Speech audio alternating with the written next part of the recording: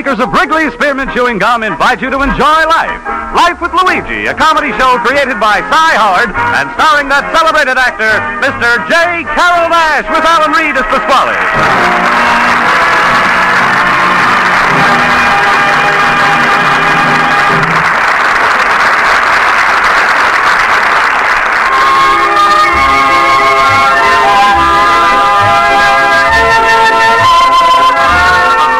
Friends, as you know, Wrigley Spearmint Chewing Gum is giving daily enjoyment to millions of people all over America.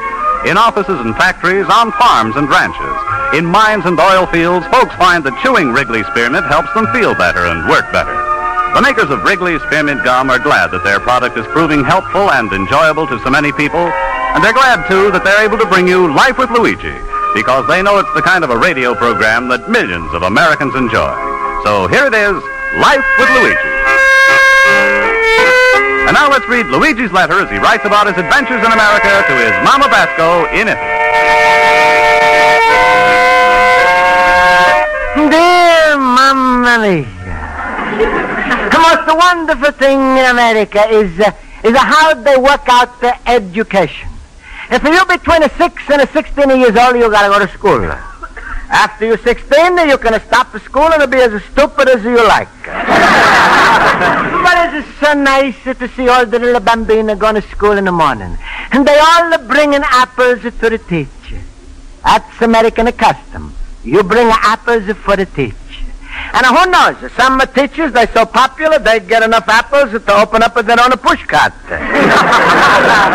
One little boy, he's passed by my store yesterday and must be shortage of apples because I heard him say he's going to give his teacher a piece of fruit.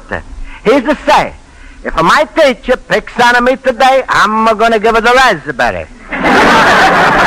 That shows the respect in America. Even if a teacher's no good, she's still get something to eat.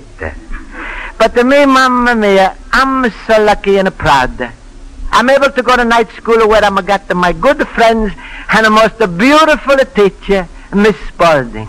Mamma Mia, she's beautiful.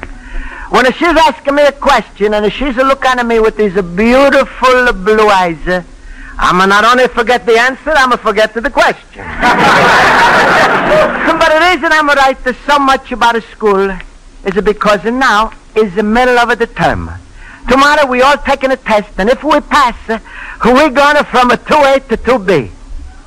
Well, I'm going to write you more later. Right now is the time for me to go to my night school. America, I love you. You're like a papa to me. From the ocean to ocean.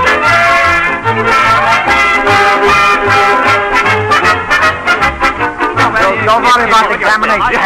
All right, class. Attention, please. I'll call the roll. Mr. Basco? Here. Mr. Howard? Here. Mr. Olson? Here. Mr. Schultz? Here, but I wish I was there. Quiet, please. Mr. Schultz, what did you mean by that remark? Oh, it's that final examination test tomorrow, Miss Spaulding.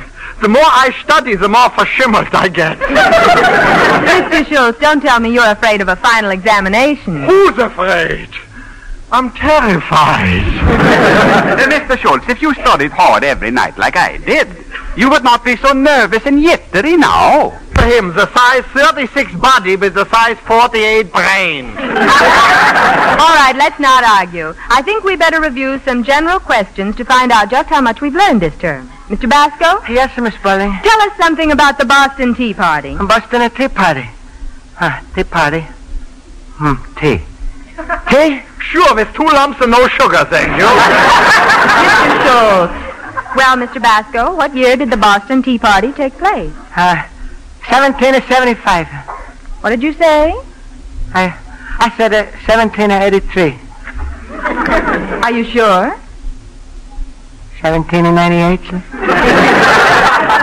No. 1853. Stop him, somebody, before he starts the Civil War. All right, Mr. Schultz, you seem to know it all. You may tell us the year of the Boston Tea Party. Certainly. The Boston Tea Party, July the 4th, 1776. Mr. Schultz, that was the day of the signing of the Declaration of Independence. Miss Spaulding, would you deny them a little tea before they sign? Never mind, Mr. Schultz. Mr. Horowitz, will you please answer the question? Why not? The Boston Tea Party. Now, let me see. You want the date, huh? Yes, I would like the date. Good. Well, I got the figure. You see, I got my own special system for remembering dates. Now, let me see. The Boston Tea Party was 1700 and something. Now, I ask myself 1700 and what? So I remember my grandmother died when she was 78. From this, I got to take away 6 years, which gives me 72. And adding on 1700, I get the Boston Tea Party, 1772. That is wrong, Mr. Horowitz. Miss Spaulding, you're going to tell me when my grandmother died. Mr. Horowitz, the year was 1773, not 1772. Ach, what a pity, Horowitz. If your grandmother could have held on for one more year,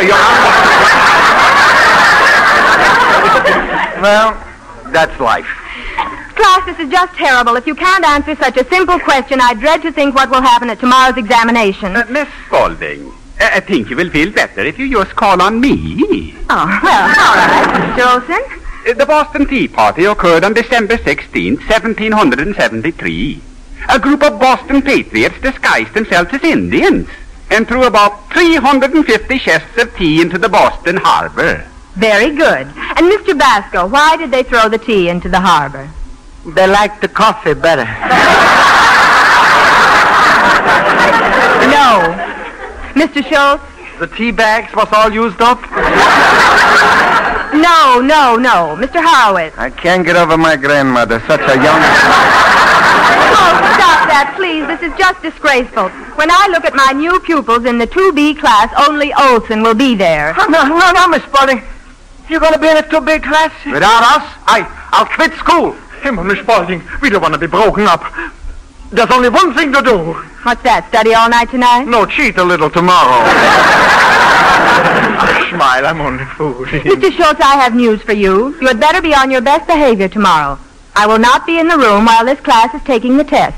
Instead, Mr. Hine will supervise the examination. Not Mr. Hine. Mama, he's so thick and his eyesight is so good. All I can tell you, class, is... Good evening, Miss Spaulding. Hello, Mr. Hine. I just thought I'd drop in and say a few words to your class. You mind? Oh, of course not. Go right ahead. Thank you. Men, I am going to supervise this class during the final examination tomorrow. I just want to warn you, I have a reputation for being strict, and that's just what I am. Strict with a capital S. I will not stand for any cheating during the course of the examination. I will seat you 3 rows apart. Your eyes will always be down on your papers, and I shall be watching all the time. Any questions? Yes, why don't you stay home tomorrow?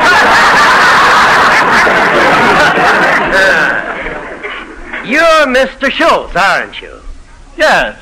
You have a reputation for being a wisecracker, Mr. Schultz. Well, let's see you wisecrack your way past that examination tomorrow. Mr. Hine, I'm not afraid of tests, and I resent your insinuation that maybe I'm going to flunk. I said no such thing. But you hinted. I did not hint. And I think... Himmel, what am I doing arguing with the warden? Well, good evening, Miss Spaulding. Good evening, Mr. Hine. And don't worry, Miss Spaulding. I shall make doubly sure that the test tomorrow is conducted with absolute strictness and honesty. Honesty with a capital H. Oh, that Mr. Hine, I wish he would drop Mr. Schultz? with a capital D. Philip, there's only one way we can pass tomorrow. Yeah, but how should... Get Mr. Hine drafted.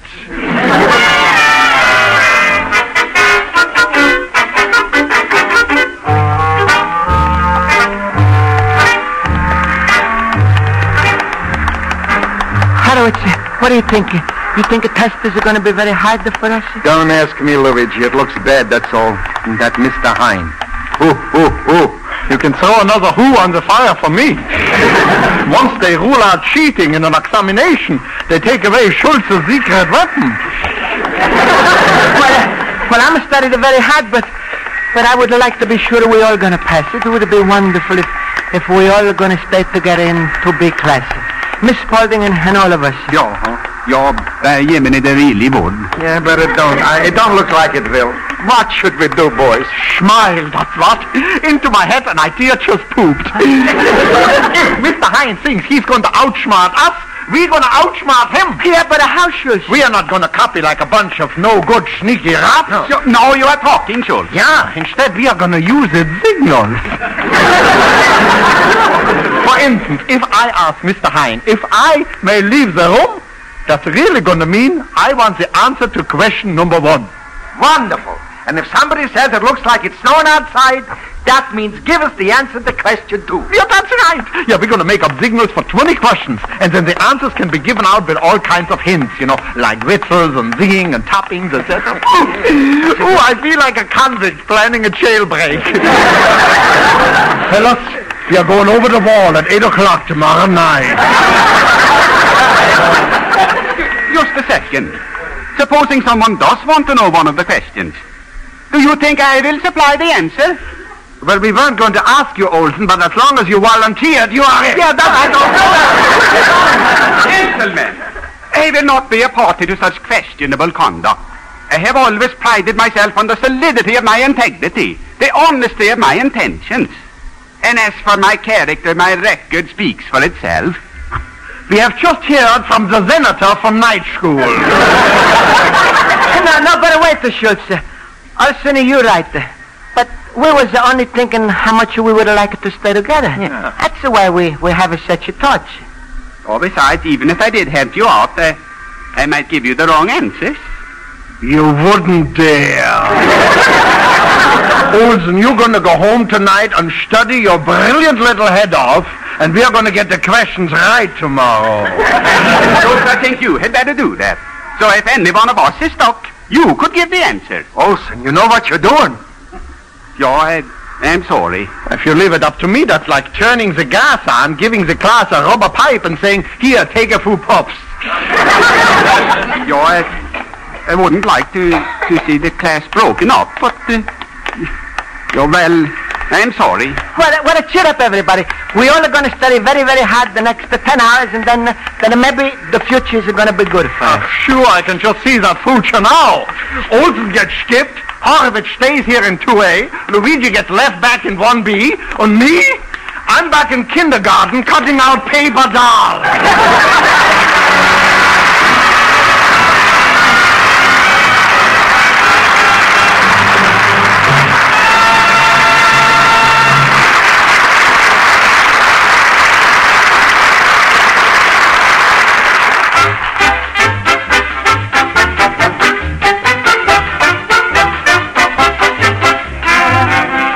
Before we return to Life with Luigi, here's a suggestion that will add enjoyment to your daily activities.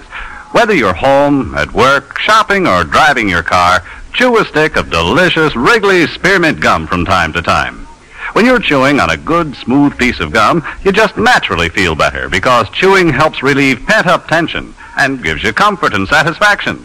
Besides, Wrigley's Spearmint Gum has a lively, long-lasting flavor that tastes mighty good and freshens your mouth. So keep a package of Wrigley's Spearmint Chewing Gum handy wherever you go. See how chewing this delicious gum can make every day more enjoyable for you.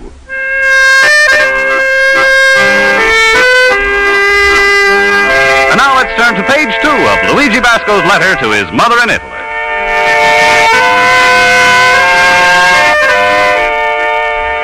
And so, Mamma Mia, tonight the classes are taking a final examination. And right now I'm very busy studying. Well, it's not exactly studying. In America, it's called cramming.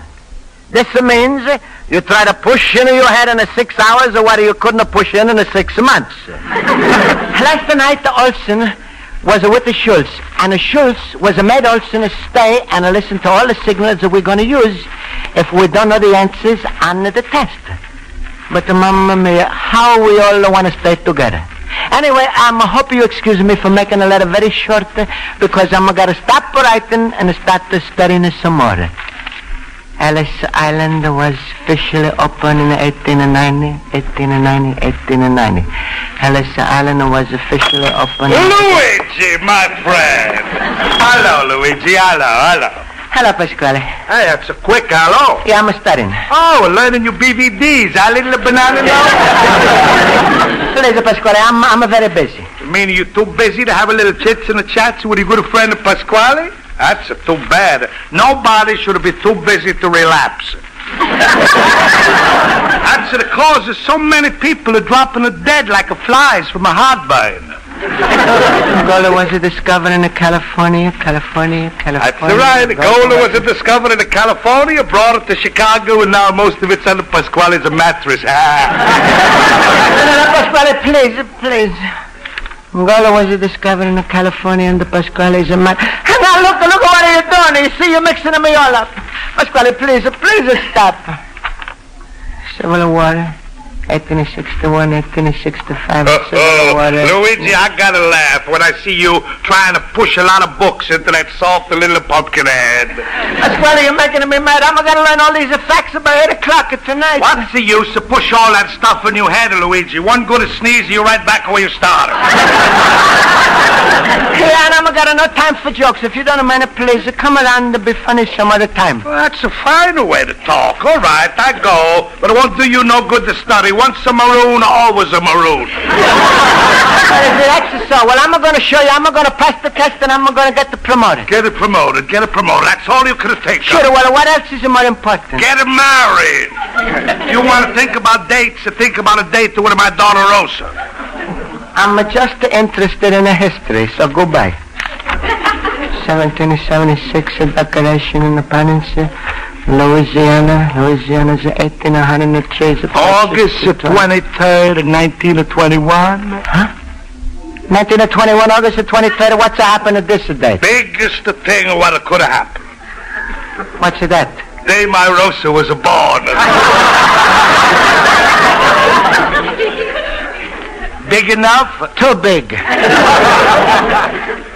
An event in a steamboat, 1802. You mean 1812? And Columbus discovered America in 1905, and in 1774... No, stop. You're mixing me all up. No, you know straighten out of your bachelorhood, I got to mix up your school. All right, I'm not going to pay attention to you. Ellis Island, 1890. Ellis Island, 1950. Columbus Avenue is a stop at 59th Street.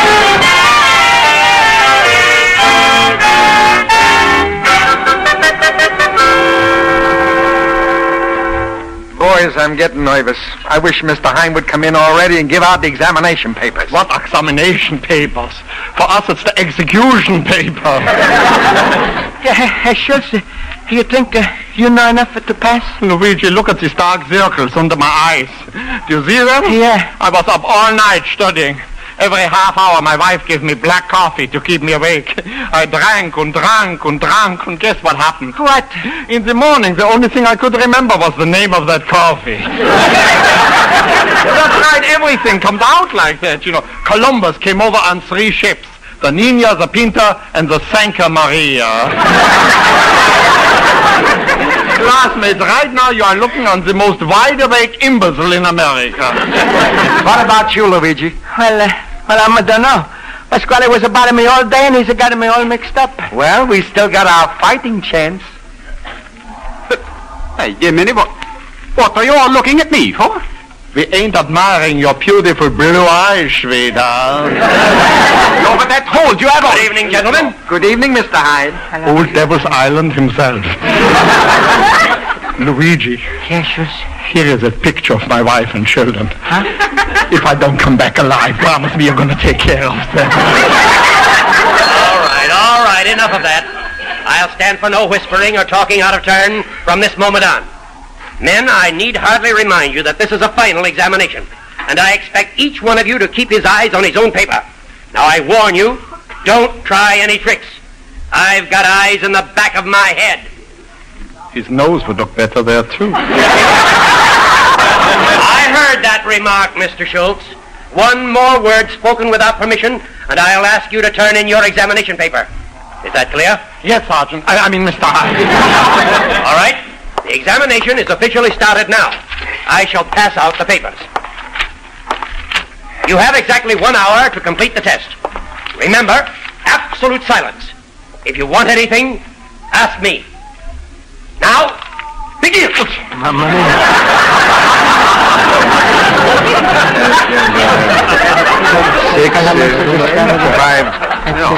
odd, not 4, 8. Mr. Hine, Yes? I would like to leave the room. What? So soon? One has got nothing to do with the other. I would like to leave the room, too. And me, I'm also like to leave. This is ridiculous. None of you may leave. You hear me?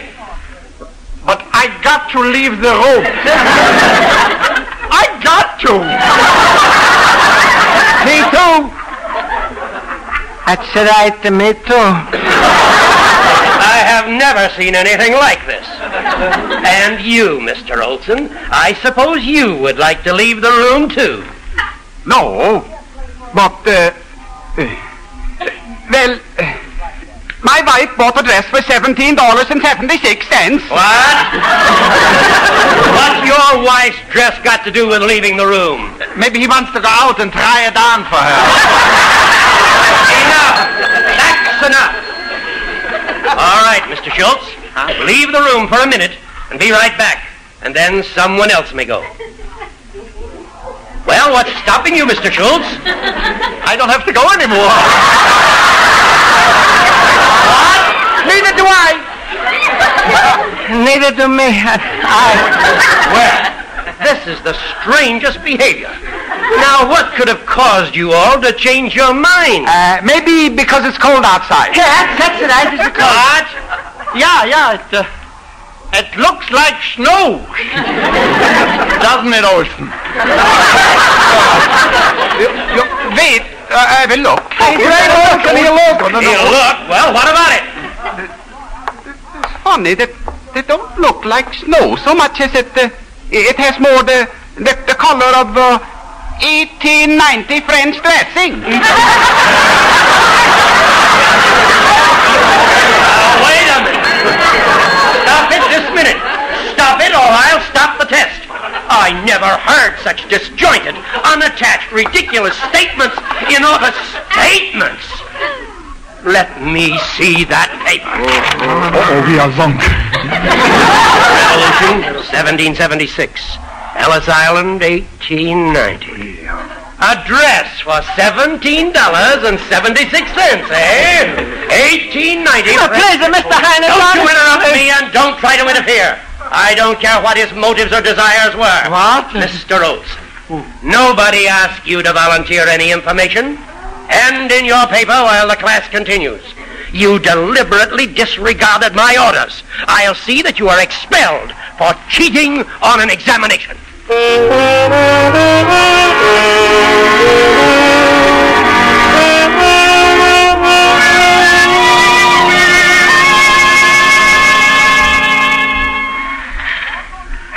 All right. No matter what happens, we all are going to stay together, huh? Sure. And this is why we're here at the Mr. Hines' house, huh?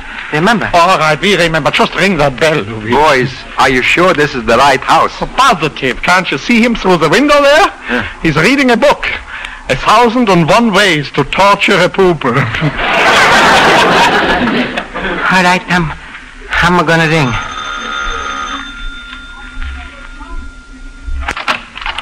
Yes? Mr. Hine, we're coming to tell you something very important. I am busy, gentlemen. You may see me tomorrow before my regular class begins. This is my home. Good night. Now, please, Mr. Hine, you got to listen. Hey, you can't expel Olson from the school. It would break his heart. And we want to stay together, Mr. Hine. Wasn't that Olson's fault? It was ours. It was mine. I started the whole thing. Well, I must admit that's very soldierly of you to admit to such a charge. And then you're not going to expel Olson? Well, I'm going to ask the principal to soften the punishment. Instead, I shall ask that Mr. Olson merely be demoted to 1B. What?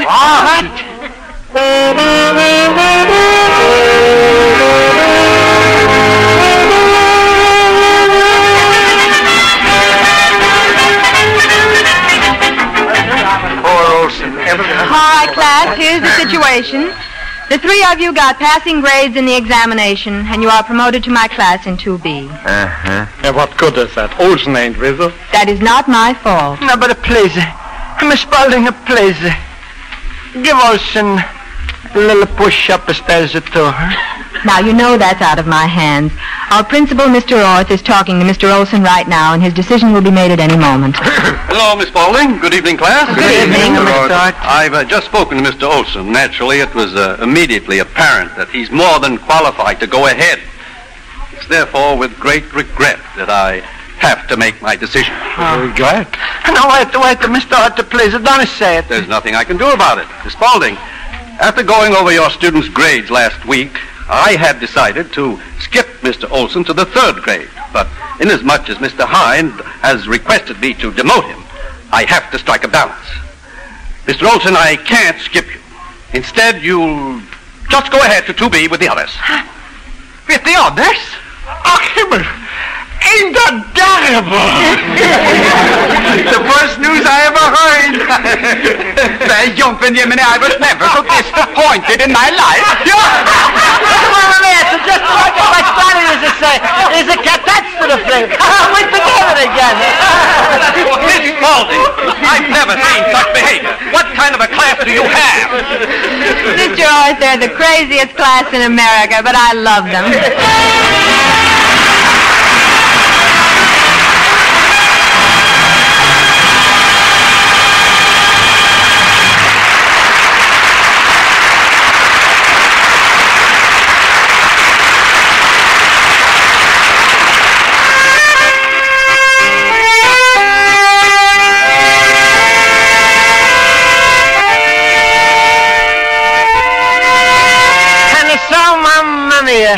And now got plenty of time to finish this letter. Here, the whole classes are together again. Yep, Miss Spaulding, Schultz, Horowitz, Olson, and Basco. Together. Is a little bit of America. All of us. And like all America, Mamma Mia, I hope we always stay together. Your loving son, Luigi Basco, the little immigrant.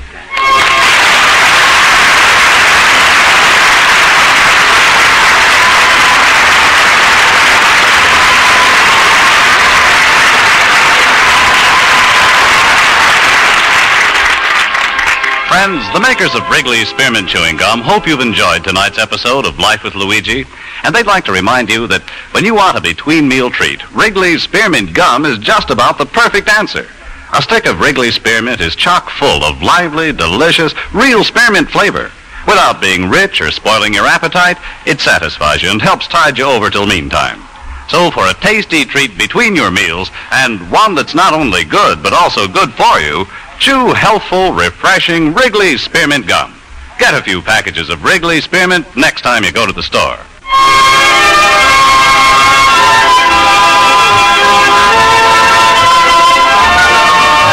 The makers of Wrigley's Spearmint Chewing Gum invite you to listen next week at this time when Luigi Basco writes another letter to his Mama Basco in Italy. Life with Luigi is a Cy Howard production and is directed by Mr. Howard. Mac Benoff writes the script with Lou Dermott. J. Carol Nash is starred as Luigi Basco with Alan Reed as Pasquale, Jody Gilbert as Rosa, Hans Conley as Schultz, Mary Shipp as Miss Spaulding, Joe Forte as Horowitz, and Ken Peters as Olson. Music is under the direction of Lud Gluskin. Bob Stevenson speaking. This is CBS, the Columbia Broadcasting